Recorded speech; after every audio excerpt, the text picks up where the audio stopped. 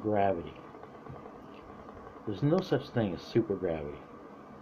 I know people aren't going to like this, but supergravity, they're trying to say that only part of the gravity is here, the rest of it is in different dimensions. That's what supergravity is. Well, everything that we see is in our dimension, including the effects of gravity.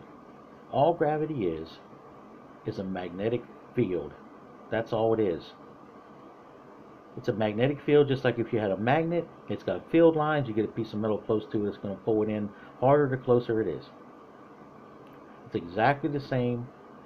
It's only strength. Its strength is affected by the two matters. Okay, so if you got two magnets, they're going to pull each other closer together harder. But if you got a magnet and a piece of metal, then it's going to be weaker because only one of them's really drawing in a lot. And you took away the other one, and now both of them pulling on each other. It's the same with the Earth. The Earth and the matter that it's pulling down to it. You know, it's not a magnet in metal. It's different types of matter. So there's going to be different types of magnetic attraction. Everything has it, not just magnets. Magnets, it's just obvious. But the fact is all matter has it. There's no reason to make things up. I mean, it's obvious what gravity is. It's not a warp in space-time. There's no such thing as time. And that's another thing. There's no such thing as time. And the reason why clocks differ in time is because when they're in different gravity states, their mass is affected by that gravity.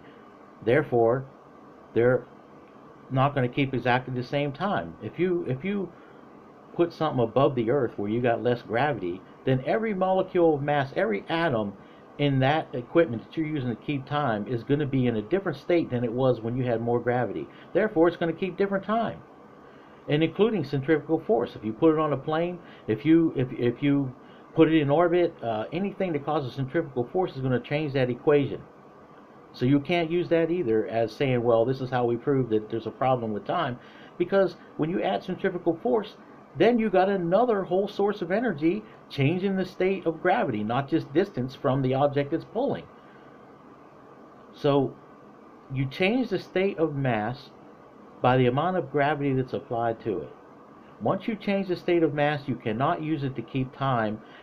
You can't have something that's sitting still all the way down on the Earth, and all of its mass is in one state, keeping one time, and then you put something above the Earth where it's in a different gravity field and all its mass is affected, including what you're keeping time off of, the product you're keeping time off of.